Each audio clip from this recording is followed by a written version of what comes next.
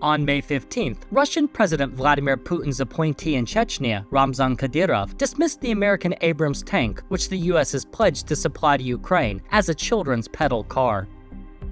An upgraded Russian T-72 tank, Kadyrov claimed, surpasses foreign equipment in combat power, control, protection, and ease of operation. On such a tank, we will enter Kiev and carry out denazification, simultaneously splitting the Abrams like nuts. Wait, Kadyrov's claims about the Abrams versus the T-72 are false.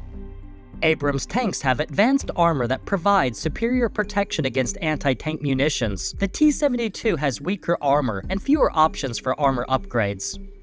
The Abrams cannon provides greater accuracy and armor penetration than the T-72s.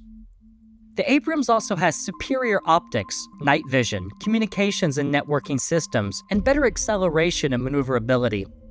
Looking at the weight, speed, armored protection, sighting technology, and accuracy, to name just a few, the M1 Abrams outclasses the T-72 variants, Michael Clark, a professor in the War Studies Department of King's College London, told Newsweek.